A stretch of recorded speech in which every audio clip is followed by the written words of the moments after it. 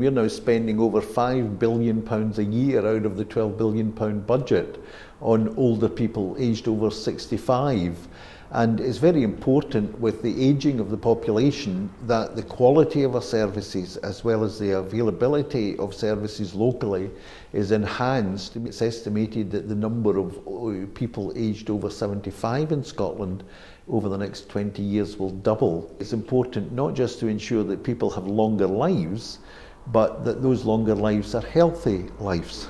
Reshaping Care for older people is a very good example of where we take a cross-government view on all of these matters. For example, I used to be the housing minister, and we looked very particularly at the special needs of older people in relation to housing. Similarly, in transport, Keith Brown, as the transport minister, has a very specific focus on the particular needs of older people. Obviously, the concessionary fares policy is a major element of that. One of the great benefits of integrating health and social care is that instead of older people having to deal with the health service and the social care services separately, they should be able to deal with them as one service. We've already got partnerships operating in the Highlands and in West Lothian, which has been up and running for 8 years, and in East Renfrewshire, for example. We want to have those partnerships running right across the country, so that we bring under one roof, under one partnership board, all the primary care services and links into acute care on the health side, along with the social care services. I was in East Ayrshire last week, and I was looking at a pilot project which is involving Tele-care. Now, we were sitting in Kilmarnock talking to an elderly lady in Dalmellington, 15-20 miles away, and she has been helped by her local GP and the local social work department to be able to stay at home over the last year and a half. Now, she's got a number of conditions, COPD, heart condition, and various other issues, health issues, and she obviously needs a high level of social care as well. Now, up until a year and a half ago, she was constantly in and out of hospital, and that disrupted her social care, but it also was not good for her because it didn't help her health any. Since she's had the telepod in, she's never been back in hospital, and in terms of planning her home helps, her social care, that's done in conjunction with the GP's nursing staff and so on. And every morning she talks to somebody in the GP surgery, she measures her own blood pressure, and it's recorded in a computer that she works at home. And there's 20 patients in that pilot alone doing that. And overall, it's reduced the number of admissions to hospital for older people in that pilot project by 70%. And that's a very, very good example of where you've got integration working on the ground very practically, helping people with both their health and their social care needs. The reality is that budgets are being slashed by the UK government across the board, so that many of the non-health and social care support services that are needed are under pressure. And even though we are passing on the Barnett consequentials, clearly that's dependent on what percentage rise is decided in London. That will determine the percentage rise in our budget. And obviously the increase in budgets is very tight compared to the increase in demand. And the big issue about older people is, as people get older, they tend to have more than one thing wrong with them, what they call in the jargon comorbidities. Now, when I was growing up as a boy in Ayrshire in the 50s and 60s, usually the average lifespan was about 70, 72. And people used to suffer in the 60s and early 70s from one condition. Nowadays, because people are living much longer, they tend to acquire a range of illnesses. So they might have COPD, as well as a heart condition, as well as blood pressure and cholesterol issues, as well as orthopedic type issues. So very clearly, it's that comorbidity that represents a major challenge. And I think, for example, we are looking at the journey of people through the health and social care system with comorbidities.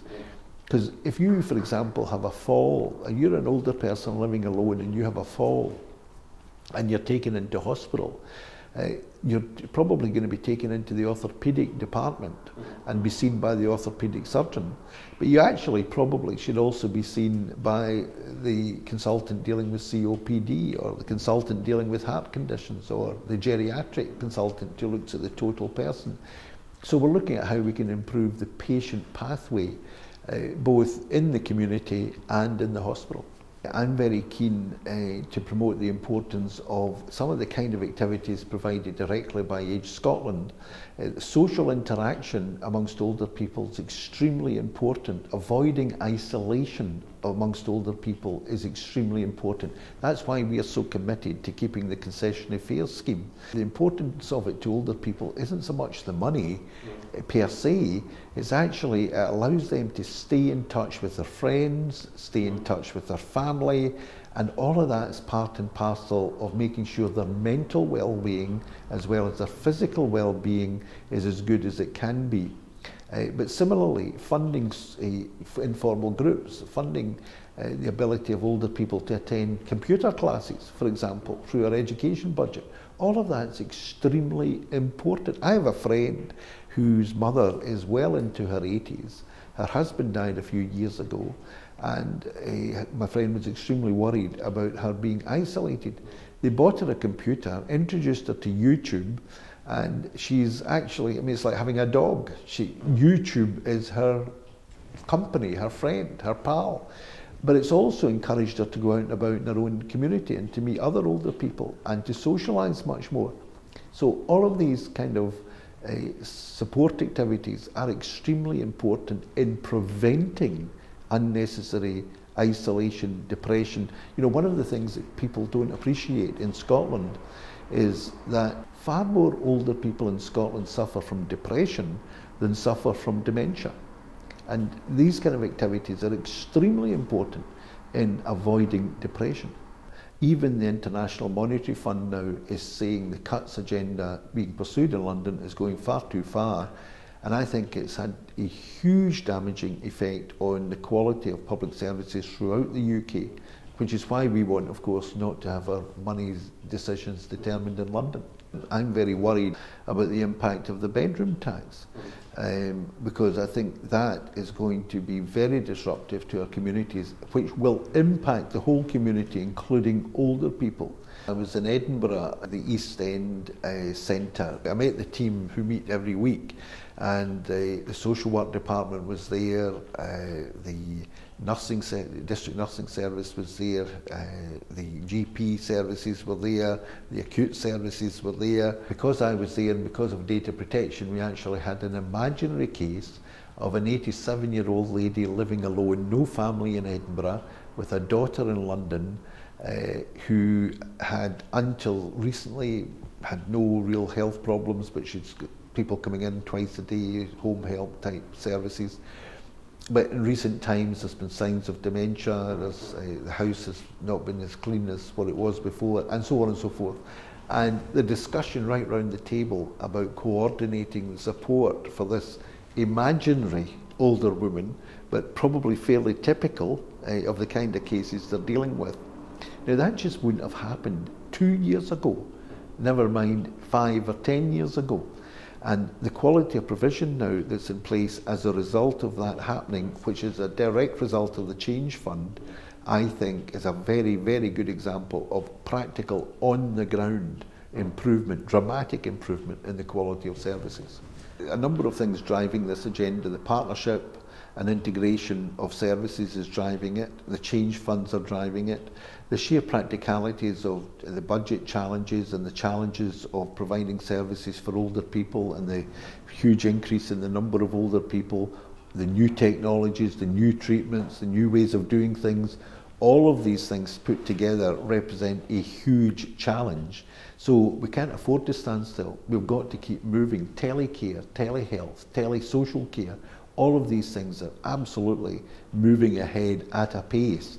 Now I would like to see them moving ahead at an even faster pace than what's actually happening, and we're looking at how we can do that. But there's no doubt in my mind whatsoever that we are on a path of major improvement in the provision of health and social care in Scotland. I think it's extremely important that older people do have their say, and I don't think there's any one single challenge, but for example, one of the things we are doing is trying to empower people much more and to make the services much more person-centred. And the whole concept of what in the jargon is called co-production. Part of co-production means that you're not told what service you're going to get, you're consulted about what service you're going to get, and you participate in the decision making. And a very, very good example of that is the introduction of self-directed support and the new act that's coming into force. I'm extremely keen to maximise the take-up of self-directed support, because that empowers older people and disabled people in particular on what they want, what they see as their priority, and not have the men and women in suits come and tell them what they need to do. They decide for themselves. I think there's a sort of general feeling that actually the answer to this these days isn't so much appointing a commissioner, it's actually to make sure that the services are provided in the right place at the right time to the quality that's required. Participation of older people is much greater than it was when I was going to introduce that bill. I think we now have extended remits for the parliamentary commissioners dealing with complaints. We have a more proactive complaints procedure both in the National Health Service and now a revised procedure for local authority complaints in relation to social care, for example. The great thing that people of a pension age can bring is experience, expertise, that a lot of them have still got a lot of energy left and a lot to contribute, and they've got free time, and they want to, most of them want to be out and about, they want to be part of society and not seen as something separate. So I think they've got a huge contribution to make, and they are making a huge contribution. I mean, when you look at the provision of voluntary services in and around health and social care, then a lot of the people providing those voluntary services are older people. When you look at some of the organisations like your own, it's older people who are driving those organisations, and that's the way it should be. The idea, as in the old days, that because you're old then you sit at home at the fireplace and watch the telly, these days are gone.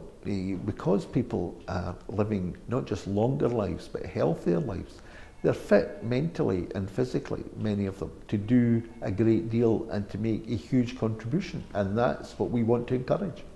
A lot of them don't have major health problems or don't have social care needs, but our priority is to make sure that the ones who do get that quality of service to allow them to live as active a life as they possibly can. That's the first priority, and that's where we can make the greatest contribution. But secondly, through our support for voluntary organisations and for the third sector in particular, I think the third sector has got a huge role to play in the provision of a whole range of services. And many of these are what are called the kind of soft services, such as clubs, activity groups, and things to encourage, lifelong learning courses and the like, directed at older people, as in some cases as part of a wider attraction to a wider population. So I think all, whether your function is education, housing, health, social care, transport, sport, or whatever, then every one of us should be encouraging older people to participate in all of these services and to give back to the community their expertise, their experience, and encourage them to be a real part of the decision-making process. Instead of just being the receiver of services, they should be the drivers of services. The Fabian Society had just produced a report saying tax pensioners to pay for the younger people. Number one, I think that kind of strategy is very divisive. And secondly, it's not about older people versus younger people. It's about better off people making a bigger contribution to help the less well off people. And it doesn't matter whether you're a better off person in your 20s or 30s or in your 70s or 80s. If you're relatively well off financially, then my view is, yes, you should be paying your fair share and a higher proportion of your income back into the kitty to help those who are less well off. But to present this in terms of a generational struggle, I think is extremely damaging, extremely divisive, and not clever at all, and it doesn't reflect the true situation. You know, by any measure, we still have nearly a fifth of our pensioners living on or near the poverty line in Scotland. The idea that we should redirect resources from those people because they're older people to help younger people is absurd. The people we should be redirecting resources from are the better off sections of society to help the less well off sections of society, and age shouldn't come into it.